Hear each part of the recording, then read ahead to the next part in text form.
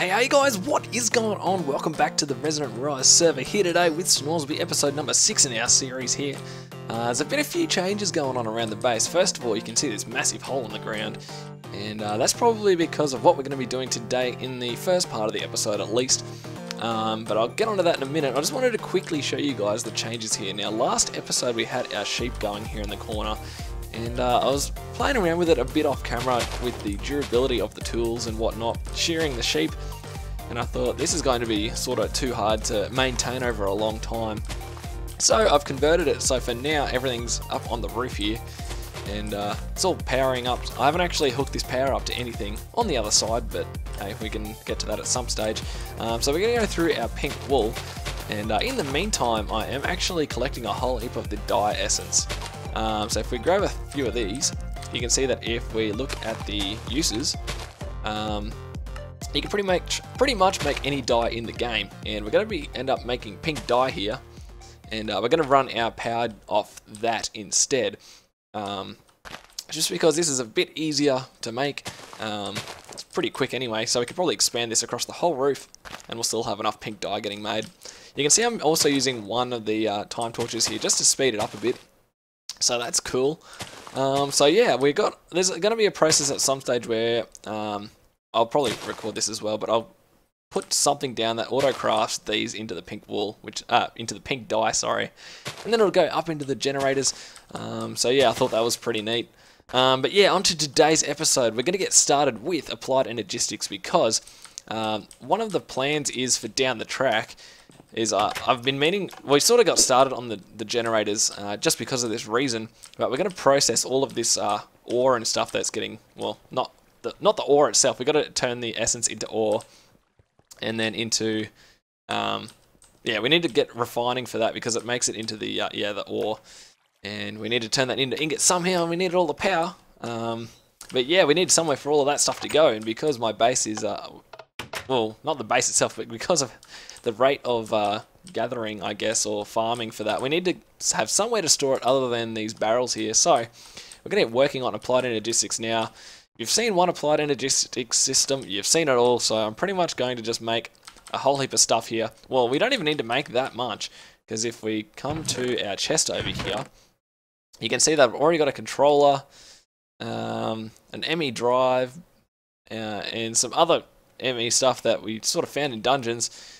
So we don't really need to make that much stuff, which is awesome. So we also got one of these 64K storage buses here as well, which is cool. But I'm going to go ahead and make ourselves one of our assembly chambers here that we're going to put in the middle. Essentially what we're going to do is have it, to start off with, just a 6x6. I'm pretty sure you can have it 6x6. I hope so.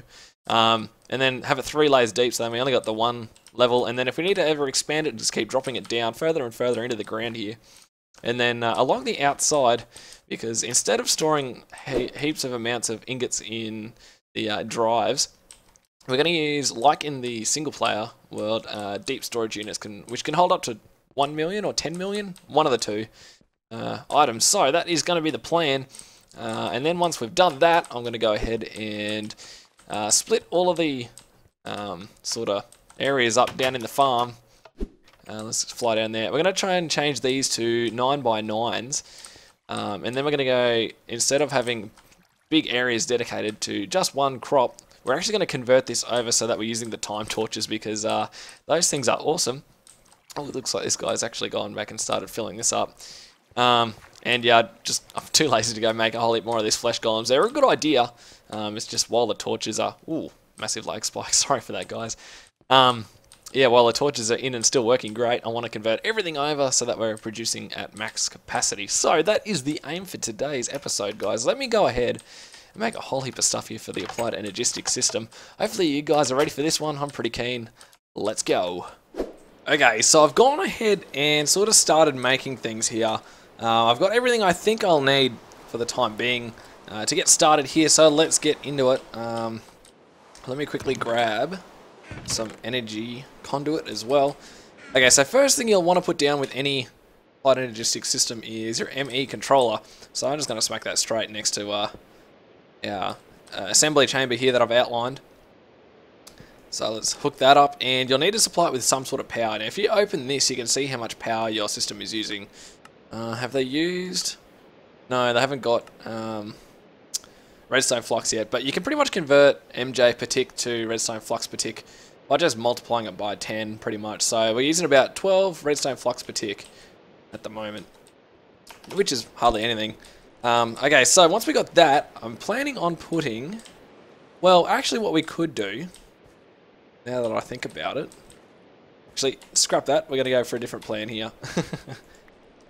We're going to go with ME controller here, and then underneath that we'll start our drive bays. Now I'm thinking I'll just go for drive bays here and then here to start off with.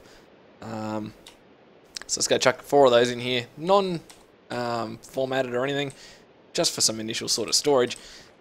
So they're sitting there all nice and good to go. So next thing we'll want to put is our ME crafting terminal. Now I want to put it sort of in the same spot over here as our normal crafting table, so may as well just whack him straight here.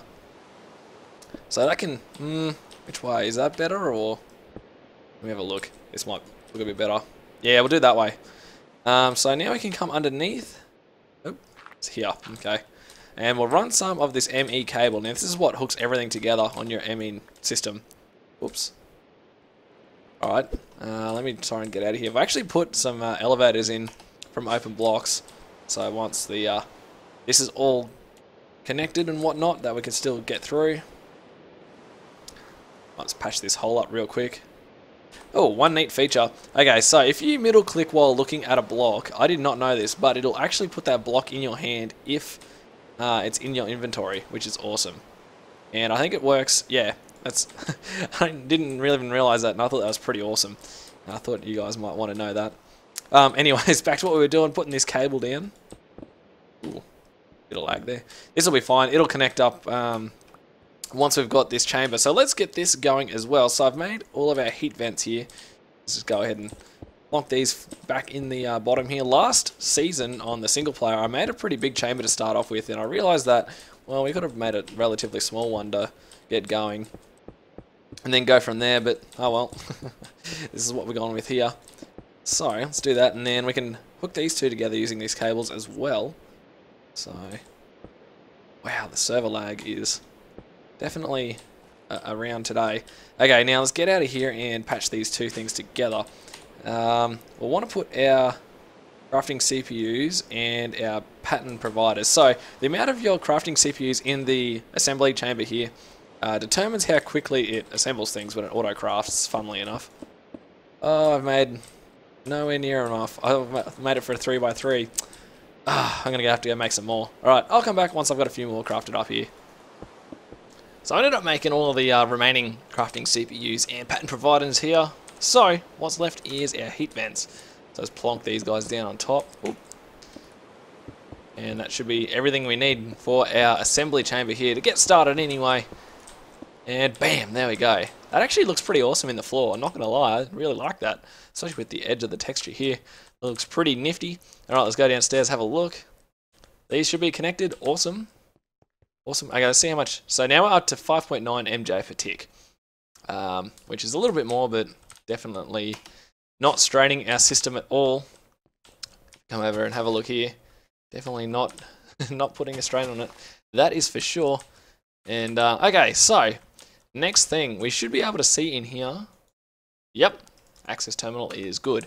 Okay, what I'm going to get going on with next is we need to go ahead and make a whole heap of deep storage units. And I'm going to start by putting them probably along these walls here or whatever. But I'm going to teach our assembly chamber here how to craft stuff. But we are like down to our last quartz here, which is a bit annoying. So I might go ahead and get our crops growing for that. I don't know. Let me do a few things off camera here, guys, and I'll come back when we're ready to keep going on what we're working on. Alright, so I've started to move all my stuff over into my Applied Energistics sort of network here. And I thought next thing we'll probably start making some deep storage units to go put all of our cobble and stuff in. So end up looking up the recipe for it, and it has been modified to be so much more expensive. You need 4 of these reinforced strong boxes, so you need a whole heap of hardened glass. And then you, in turn, need a whole heap of invar for the strong box, so that's a bit annoying. But that's that. And then you also need to get Tesseract frames that are full of Resonant Ender, which is not hard to get for us at this stage, but man, we need the diamonds. So what I'm going to do, instead of keep working on this today, we're going to convert our farms down here into 9x9s and put the time torches down in here and make it a bit quicker. So we need to sort of disable this. I'm going to start here at this first one and move along and see how we go. We got all our ender ones here, so we're going to need those, that's for sure. Oh, that's right, I just harvested some of that before, that's why it's replanting. No worries though. Alright, so let's go disable our power all over to this left hand side here by getting rid of some of these. This is probably, I'm going to need to probably clear out a whole heap more space down here for this, but and also we're going to probably have to make some Tesseracts to send our power from our main base over here, because all that's running this area at the moment is the windmill that I found in the dungeon outside. Oh wow. Uh-oh. This is bad. Please be no more energy. Good. Whew. That's lucky. Alright, let's clean this up. So yeah, I'm gonna... Oh, uh-oh. Alright, that was bad too. Let me plug this hole up real quick. But yeah, the plan is... we get back outside real quick. Let me just light all up in here. Yeah, the plan is to make these 9x9s, and then if we look at the interface here for the planter, you can see, if it'll open, there's 9 different slots here. So this will be a 3x3 area, this will be a 3x3 area, this will be a 3x3 area. So you'll have essentially 9 crops growing in this one area here. Now if you look at the magical crops, you can see that there is a whole heap of seeds here. Now, I haven't actually counted how many there are. Let's see, 1, 2, 3, 4, 5, 6. There's 12, so 3. Well, there's even more. So there's you can see there's a few. So we're going to be able to put a lot of these all on this one side here. And if we ever find out that we need to make more, we'll just dedicate more slots to more of the different crops. So let me work on that for a little bit, guys. Get this first one expanded, and we'll keep working on that on camera. I'll see you then. Okay guys, so I've made myself a couple of Tesseracts here real quick, so let's chuck these down. Now we're actually going to put this on owner only, I think. I think that's actually, yep. And then we're going to call this, this is going to be our main output of power. So, turn these ones off. Energy mode, send only. That's what we're looking for. Alright, so let's call this number 1, and let's call it main output. Cool. Alright, so that one should be fine, and it's set to owner only, so no one else can access this power anywhere in the world. So then let's go take our second one with us and hook it up down underneath. Now, I wanted to test a few things. Wow, I'm actually getting a fair bit of server lag just at the moment. Not to worry though, we can keep working on. Now this is very much a work in progress, guys. We're just going to power through and get this functional, and then I'll make it look nice and pretty later anyway. So let's just hook... Oh, wait. Wasn't that just... Hang on. This is weird. What happened to my power cables here? Probably chucked them on the ground, did I? Yes, there we go. See, that's weird. Sometimes you get random bugs like that happening when you're playing on a server that you're not really close to anyway. Okay, so let's go along, and then, well, where do I want to put this? Let's chuck it there for now. Okay, so owner only, main output, select that, and we'll make it receive only for that. Awesome. So now we should be getting power here, which we are, and I've already made some upgrades for this. The copper upgrades. So let's go ahead. Now I wanted to see whether or not I actually need the water source block around here for this. So let's just chuck these in the planner and see. If I don't need the water source block, that's great. But we'll see, I guess. If I could just jump out. Alright. Yep. Doesn't look like it. Awesome. Okay, that's good. Good news. Okay, I can stop them from getting planted now. Next thing, we're going to have to... Oh, I don't want the Tesseract there because I'll have to route it. That's alright, we can move it. Not to worry. I don't want to put this. Probably right here. That'll do. Okay, next thing will be the item ducts. So, the plan is, because we're going to have 9 different crops going here, we're going to have 18 of these barrels set up somewhere. Now, I don't know whether I want them in the wall here so I can get them while standing on the crops or anything. In the long run, what we're going to be doing is sending everything back to the main base through some sort of chest or tesseract or something. Not really quite sure at the moment, but I think for now what we'll do, just because I want to get this done relatively quickly, is we'll set these barrels up here. So, one we're going to want the seeds in, and the other we're going to want the essence in.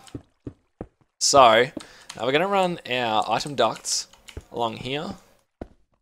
Hopefully it's not too dark down here for mobs to be spawning. Let's chuck a few of these down just in case. And then what we'll have is the item ducts running along the back here, and then down the wall, like so, and pretty much exactly how we had them set up last time. So, except on the filter, oh, just nearly enough. Yeah, except on the filter on this that we install, we're going to have 9 different whitelisted items here. So, that is the plan. Let me grab a few more things here and do a little bit more work on this, so then I can show you guys what I actually want to happen. So, yeah. Alright, I went ahead and upgraded all of these impulse item the item ducts to impulse item ducts. Essentially, they just send the items through a lot quicker, and you can actually see through them at the items now, which is awesome. Okay, so I've got my 9 different seeds here, and we're going to set these up in the filter here. So, whitelist, iron, gold, emerald, ferrous, certus quartz, lead, silver, tin, and copper. Now, I would have liked to have diamonds on here, but we ran out of space. So, yeah, that's what ended up happening. So, gold seeds in that filter, iron, ferrous, certus quartz, lead again. So, yeah, pretty much just assigning different spots for all of them. Alright, which one did I miss? Did I put emerald? No, doesn't look like it. Okay, and the next thing is we'll put all of the seeds in their own barrels as well, just to lock them all up. I'll have to monitor this for the next little while though to... Actually, let's put this in some sort of order. So, we'll go iron. But yeah, we'll put it... Hang on, I totally just forgot what I was going to say. That tends to happen sometimes, I guess. That should be tin. Lock that one. Yeah, I was going to have to monitor this for all essence that'll come down here over the next little bit, just to make sure they've all got their own little spot to go to. Even though I could set most of these up already anyway. But I'm going to go ahead and do that. But next thing will be, we're going to put our time torches down. So I'll quickly do this now, because we're getting pretty close to the end of the episode. Where am I going to put these exactly, though? That's the next question. Are they just going to float in midair? Probably not. Oh, well, let's go one here. Set him to hyper. And we'll set one... Is that on the same? Set this guy here as well. Oh, nope, can't put it on the side of the barrel. What about on top? Maybe not. Oh, let's just put a temporary block down then. If that's the case, set this one to hyper as well. So they're both on the same side. I think we're going to try and aim for 2 on these, just because we can. Ooh, what got planted there? That's interesting. I don't think I've... Iron. Oh, I must have... Oh, wait. Is this harvesting this as well? Wow, that is interesting. Oh, well, there you go. At least it's getting iron in there. And you can see that the iron is... All of the essence is going into the wrong barrels here, so... yeah, that's what I mean by I'm going to have to monitor this over time here to make sure that everything's going in the right spots. But that is probably going to do it for this episode, guys. Let Let me just think of anything else I could probably do here. Probably not really, except just dump all this in and let it go. So let's see what happens. Yeah, I'll just watch this over the next little bit, but wow, the frame rate drop is real. Oh dear, but you can see how quickly it's growing everything here, and how quickly we're going to be getting resources. Oh, that's the thing. Trash can. I'm going to put this once I've got all of the essences sorted out. This is going to go at the end of the line. Wow, the frame rate lag is getting quite big. Maybe I should turn this off for now. Have I got a lever? No, I don't. Alright, we'll just bear with it. But we're going to put a trash can at the end of the line here. So if any of these get full, I'll just, they'll go straight into a trash can and let everything else grow as well, which is really important. Otherwise, we'll run out of inventory slots and the whole thing will get jammed. So, that is going to do it for this episode, guys. Hopefully you have enjoyed. Well, should lead to a lot of storage and stuff, and the end of our sort of issues with getting items and resources for the rest of the Let's Play. Hopefully, we'll see if we'll need to extend any of these more down the track either as well. So, yeah, that's going to do it. Thanks, guys, for watching. Subscribe to the channel if you haven't already, and click that like button if you've enjoyed. My name's Vince Norsby. See you next time.